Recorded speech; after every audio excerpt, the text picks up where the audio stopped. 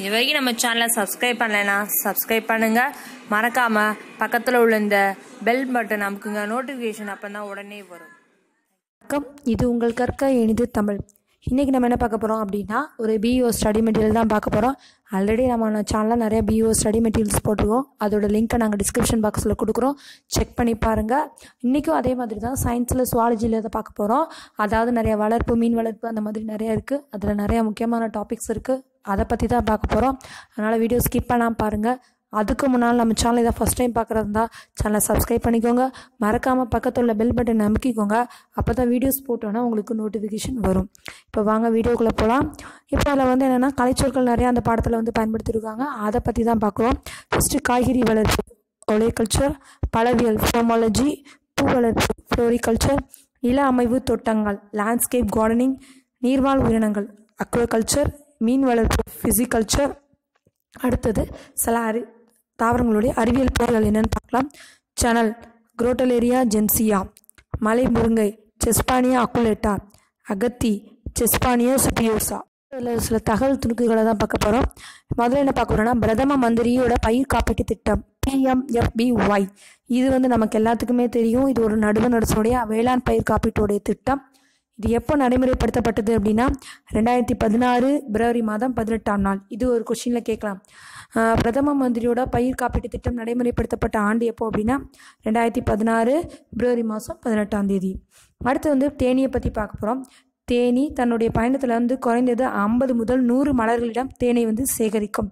சராசரியாக ஒரு தேனி தன்னுடைய வாழ்நாளில் அரை தேக்கரண்டி தேனை மட்டும்தான் சேகரிக்கும். 1 கிலோகிராம் தேனில் 3200 கலோரி ஆற்றல் உள்ளது. இது மிகுந்த ஆற்றல் உடையது. இதே நமக்கு தெரியும். நம்ம ஒரு கொஸ்டின் கேட்கலாம், தேனில் இருக்கக்கூடிய கலோரி ஆற்றலோட அளவு எவ்வளோ அப்படின்னா 3200 கலோரி. அது ஆற்றல் மிகுந்த ஒரு உணவு. அடுத்தது உள்நாட்டு மற்றும் வெளிநாட்டு தேனியோட வகைகள் பார்க்கலாம். உள்நாட்டு வகைகள் என்னெல்லாம் அப்படின்னா ஏபிஸ் டார்கெட்டோ பாறை மற்றும் காட்டுத்தேனி, ஏபிஸ் ஃப்ளோரியா குட்டித்தேனி, ஏபிஸ் இண்டிகா இந்திய தேனி. இது ரொம்ப ரொம்ப முக்கியமானது. ஏபிஸ் இண்டிகா தான் இந்திய தேனி. அடுத்தது வெளிநாட்டு வகைகள்னு பார்த்துட்டிங்கன்னா ஏபிஸ் மெல்லிஃபெரா இத்தாலிய தேனி, ஏபிஸ் ஆடம்சோனி ஆப்பிரிக்க தேனி. அப்புறம் இந்தியாவில் உணவுக்காக வளர்க்கப்படக்கூடிய மீன்கள் என்னெல்லாம் அப்படின்னா மொத்தம் 2 வருது. ஒன்று நன்னீரில் வளர்க்கக்கூடிய மீன்கள், இன்னொன்று கடல் நீரில் வளர்க்கக்கூடிய மீன்கள். நன்னீரில் வளர்க்கக்கூடிய மீன்கள் அப்படின்னா இந்திய கெண்டை மீன்கள், கட்லா, ரோகு, மீரிக்கால், கெளுத்தி மீன்கள், விரால் மீன்கள் மற்றும் ஜிலேபி மீன்கள். இதெல்லாம் நன்னீரில் வளர்க்கக்கூடிய மீன்கள். கடல்நீரில் வளர்க்கக்கூடிய மீன்கள் அப்படின்னா கொடுவாய் மீன்கள், மடவை, சானஸ் ஆகியவை கடல் நீரில் வளர்க்கப்படக்கூடிய மீன்கள். அடுத்தது ஒரு தகவல் தான். 1947 கேரள மாநிலத்தில் கொச்சின் இடத்துல தான் மத்திய கடல்சார் மீன் வளர்ப்பு ஆராய்ச்சி நிறுவனமானது, அதாவது CMFRI, the central marine Fisher's research institute அப்படிங்கிறது நிறுவப்பட்டிருக்கு. இது கொஸ்டின் கேட்கலாம். CMFRI நிறுவப்பட்ட ஆண்டு 1947. அடுத்தது சென்னையை தலைமையிடமாக கொண்டு, அது CMFRIனா அது கேரளா மாநிலத்தில் கொச்சின் தலைமையிடம். சென்னை தலைமையிடம் CIBA, central institute of பிராக்லாஜ் water Aqua culture, மத்திய உவர் நீர்வாழ் உயிர் வளர்ப்பு நிறுவனம். இது 1987, சரியாக 40 வருஷம் கழித்து இந்த நிறுவனம் வந்திருக்கு. இது அதோடைய முக்கியமான நோக்கம்னா கிளிஞ்சல்கள் மற்றும் துடுப்புள்ள மீன்களை வளம் குன்றாமல் உவர் நீர்நிலைகளில் வளர்த்து நிர்வகித்தல். இதுதான் இதோடைய முக்கியமான பணியாக இருக்குது. அடுத்தது பார்த்திங்கன்னா முனைவர் வர்கீஸ் குரியன் என்பவரால் தேசிய பால் பண்ணை வளர்ச்சி கழகம், அதாவது NDDB உருவாக்கப்பட்டது. இவருக்கு மொத்தம் 2 சிறப்பு பெயர்கள் இருக்குது. ஒன்று நவீன இந்தியாவின் பால் பண்ணை தொழில் சிற்பி, இன்னொன்று வெண்மை புரட்சியின் தந்தை. ரெண்டுமே ஒருத்தர் தான், முனைவர் வர்கீஸ் குரியன். அடுத்தது NDDB அப்படிங்கிற அமைப்பானது உலகின் மிகப்பெரிய பால் பண்ணை மேம்பாட்டு திட்டமான ஆப்ரேஷன் ஃப்ளட் என்ற திட்டத்தை செயல்படுத்தியது. அப்போது அந்த ஆப்ரேஷன் ஃப்ளட்டுங்கிறது NDDBயால் தான் உதவியோடு செயல்படுத்தப்பட்டது. அடுத்தது பால் உற்பத்தி செய்யக்கூடிய பசுக்களுக்கு தினமும் நம்ம கொடுக்கக்கூடிய தீவனத்தோட அளவுன்னு பார்த்திங்கன்னா 15 முதல் 25 கிலோகிராம் தவிடு அல்லது சக்கை, 4 அல்லது 5 கிலோகிராம் தானிய கலவை, 100 முதல் 150 லிட்டர் நீர். அடுத்தது தமிழகத்தை தாயகமாக கொண்ட இழுவை மாடுகள் என்னெல்லாம்னா காங்கேயம். இது காங்கேயத்தில் உருவாகினவை, அதனால தான் அதுக்கு அந்த பேர். அப்புறம் தாராபுரம், பெருந்துறை, ஈரோடு, பவானி மற்றும் கோயம்புத்தூர் கொங்கு பகுதிகளெல்லாம் இந்த மாடு அதிகமாக காணப்படும். ரெண்டாவது புலிக்குள மாடுகள். இந்த மாடுகள் வந்து தமிழ்நாட்டில் மதுரை மாவட்டத்தில் கம்பம் பள்ளத்தாக்கில் பொதுவாக காணப்படுது. இவை ஜல்லிக்கட்டு மாடு எனவும் அழைக்கப்படுகிறது. அப்போ ஜல்லிக்கட்டு மாடுனா என்னென்னா புலிக்குள மாடுகள் தான். இது வந்து நிலத்தை உரமேற்றுவதற்கும் உழவு செய்யவும் இந்த வகையான மாடுகள் அதிகம் பயன்படுகின்றன. அடுத்து பார்த்திங்கன்னா உள்நாட்டு இனங்கள் வந்து இந்தியாவை தாயமாக கொண்டது. அவற்றுள் சாகிவால், சிவப்பு சிந்தி, தியோனி மற்றும் கீர் போன்றவை அடங்கும்.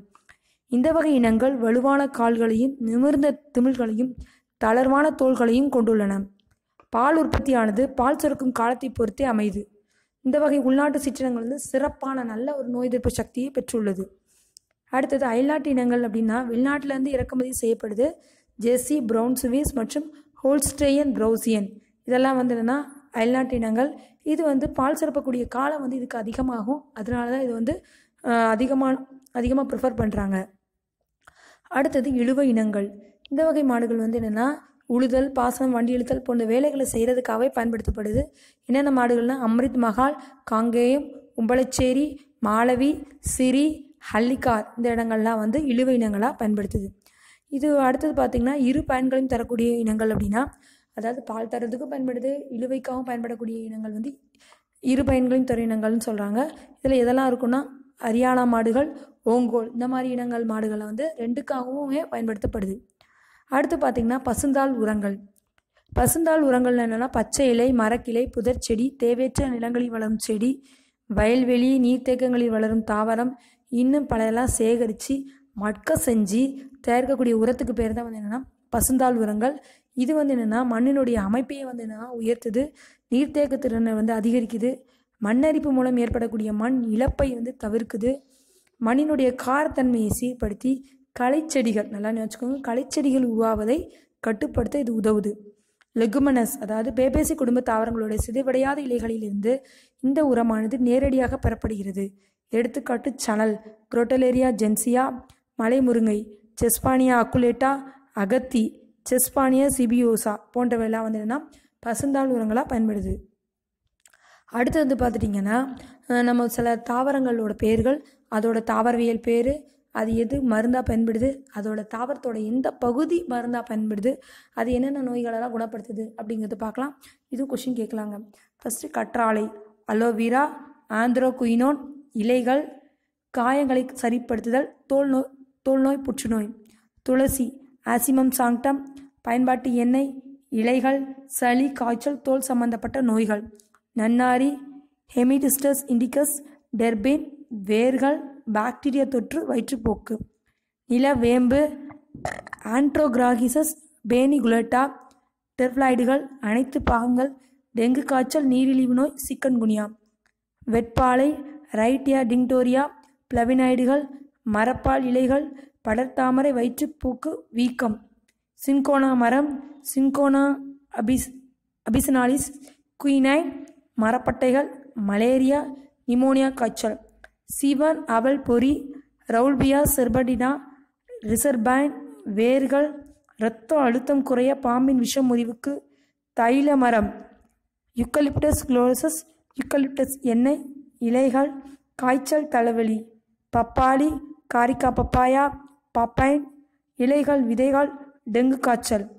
நித்திய கல்யாணி, கேந்த்ராஸ் ரோசியஸ், அல்கலாய்டுகள், அனைத்து பகுதிகள், இரத்த புற்றுநோய், லுக்கேமியா. அதாவது இரத்த புற்றுநோயை குணப்படுத்த நம்மளுடைய நித்திய கல்யாணி தான் பயன்படுது. ஓகேங்களா? இந்த வீடியோ கண்டிப்பாக உங்களுக்கு பிடிக்கும்னு நினைக்கிறோம். இந்த வீடியோ பிடிச்சதுன்னா கண்டிப்பாக லைக் பண்ணுங்கள், ஷேர் பண்ணுங்கள், மறக்காம நம்ம சேனலை சப்ஸ்கிரைப் பண்ணுங்கள். நாங்கள் அந்த பியூக்கோட மற்ற ஸ்டடி மெட்டீரியல்ஸ் டிஸ்கிரிப்ஷன் பாக்ஸில் கொடுக்குறோம். தேங்க்ஸ் ஃபார் வாட்சிங். நாளைக்கு இன்னொரு வீடியோவில் வரோம்.